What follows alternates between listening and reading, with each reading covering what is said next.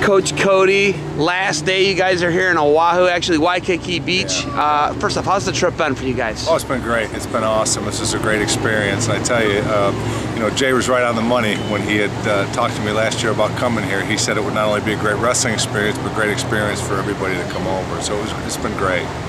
You know, looking at the round robin competition, you and I were just talking about that. Yeah. What was the round robin? What's the benefit? You know, there's a Southern scuffle right now. Yeah. There's a lot of guys getting, you know, there's a lot of scrapping down there in Chattanooga, Tennessee. But what's the benefit of not going to Midlands, not going to the scuffle, coming here? What did you guys get out of it? Well, I love both of those events, but particularly with us having such a young team.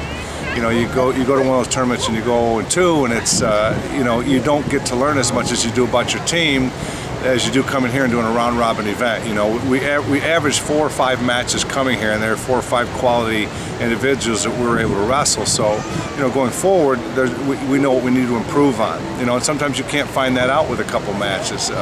So to have the more matches and surely for wins, we need that formula to get to the NCAA tournament. So we need to be somewhere where we're able to get the ability to get more wins for our young guys too. So. Speaking of young guys, Clemens had some good matches. He had a great match with Farr, I thought.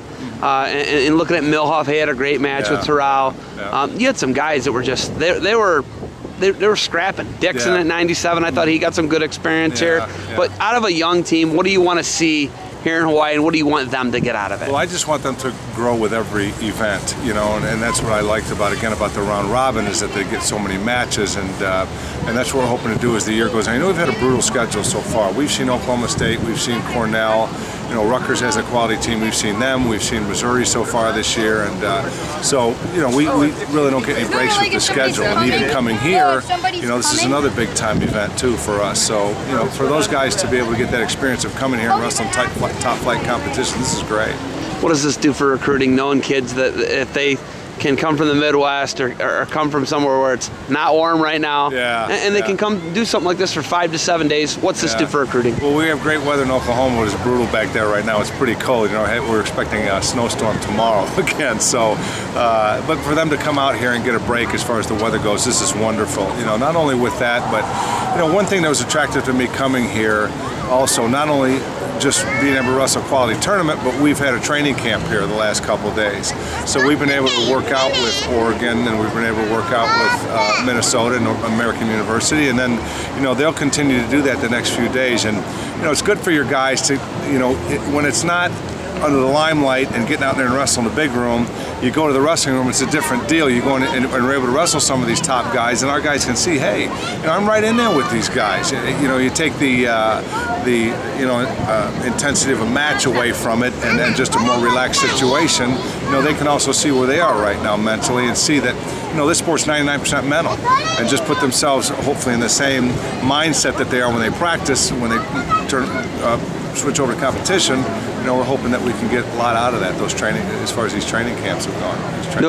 No Cody Brewer. What was going on with Cody? I interviewed him, I talked to him. Yeah. And why didn't he wrestle in the event? Well, he's got an infection. He's on an antibiotic right now, so we felt it was better to keep him off, hold him off for the next few days. He should be fine by next week. He's got to go back to the doctor, but the good thing is it's not an injury. It's nothing serious. And it happened while he was home. So he came back, and he thought he was going to come. He's a guy who hates to sit out, and he was just miserable watching the whole time yesterday. So he should be back in action by next week.